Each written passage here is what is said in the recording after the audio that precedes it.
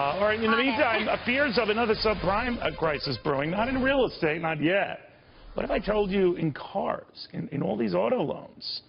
Gary Kaltbaum here to explain. I guess, Gary, the fear is that a lot of people who bought cars, and there were, gosh knows, a ton of them that were sold in the latest year.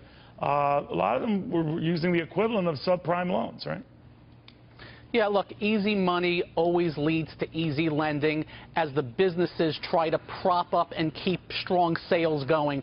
And what you see is basically the lowering of the bar. We saw it in housing in '07. That was a big one. This one right now is not a big one, but it can grow. And yes, I do think it's also going on in housing right now as we're doing that 3% down payment again. All we need to see is housing prices come down. I think you're going to see some problems there also. All right, now, does auto mean housing? In other words, if we have, I think, 1 out of 10 of these is now in arrears 30 days or more, a good chunk of those 60 days or more, is that a precursor to what could happen on the home front? Because, well, they haven't called them subprime loans, they've called them more flexible loans. Yeah, by itself, it doesn't mean it has to happen in housing.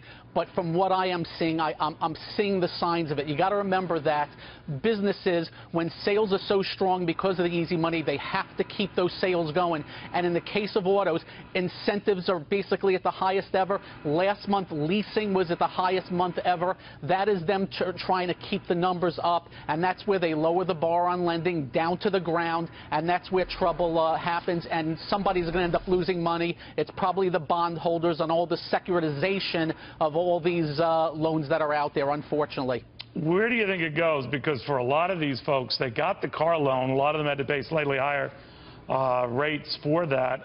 But a lot of these folks had very low FICO scores. And now you begin to wonder what that means.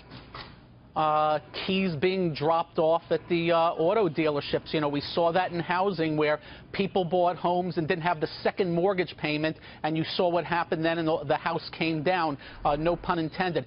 Same thing will happen to a certain extent in autos, and if we get a bad economic scenario, I think all heck can break loose because, again, lenders have gone too far trying to get people in that probably should not be getting the products that they're buying right now, namely the autos. And again, I think we're starting to see that in the housing, and I'm seeing some housing numbers I'm not thrilled with right now that not many are talking about.